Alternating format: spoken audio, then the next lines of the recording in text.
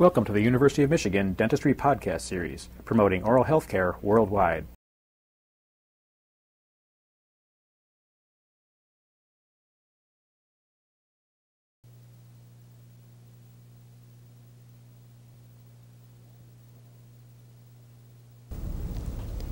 The Adams clasp gains its retentive effect from the engagement of two small loops with the undercut areas on the mesial and distal proximal aspects of the posterior tooth to be clasped. The clasp wire crosses the occlusion in close adaptation with the marginal ridges of the teeth, and the wires continue into the palatal area and are completely embedded in acrylic.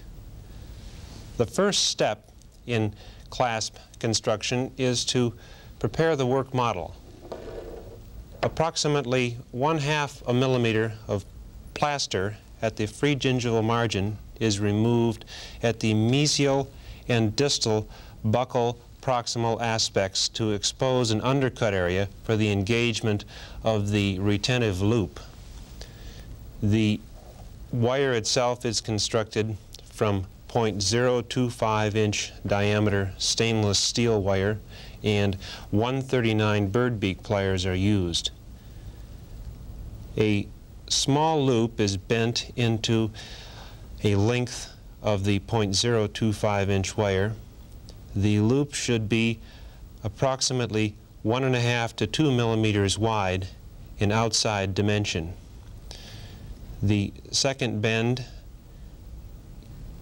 is a 90-degree bend made in one side of the loop to create a small extension of loop here about 2.5 to 3 millimeters long. The bend is made so that the straight section is about 30 to 45 degrees to the flat plane of the loop itself. The wire is tried on the work model.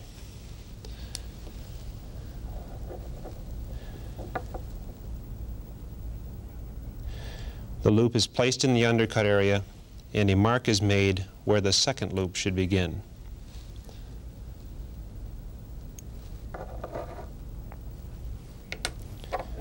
A 90-degree angle is bent into the wire, and the loop is completed in the same manner as the first loop. The loop is bent at 30 to 45 degrees to the crossbar section, this straight section of wire. These two prepared loops are intended to engage these undercut areas. With the next bend, we begin to sweep the wire towards the occlusal crossing. A 90-degree bend is made in the outside portion of the loop, and the wire is tried back on the model. The wire is bent to its point of first contact with the marginal ridges.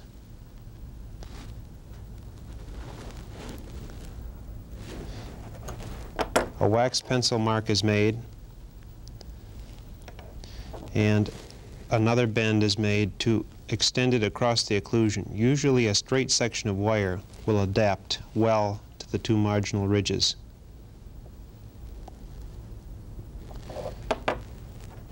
A mark is made where the wire begins to sweep down into the palate.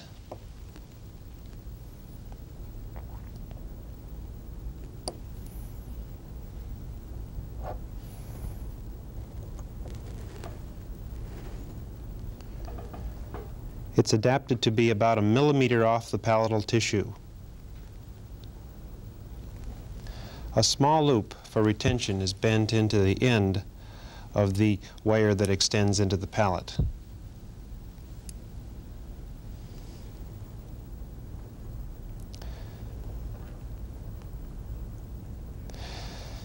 The second half of the Adams clasp is bent in exactly the same way, And this is the completed clasp. It engages the undercut areas on the buccal aspect very firmly. It crosses the occlusion in close adaptation with the marginal ridges of the teeth, and it extends down into the palatal tissue, the palatal acrylic, about 1 millimeter off the tissues. You've been listening to a presentation from the University of Michigan School of Dentistry, which is dedicated to supporting open learning and open educational resources. This recording is licensed under the Creative Commons. It may be reused and redistributed for nonprofit use. Please attribute materials to the University of Michigan School of Dentistry and redistribute under this same license. For more information on how this and other University of Michigan School of Dentistry recordings may be used, visit www.dent.umich.edu/license.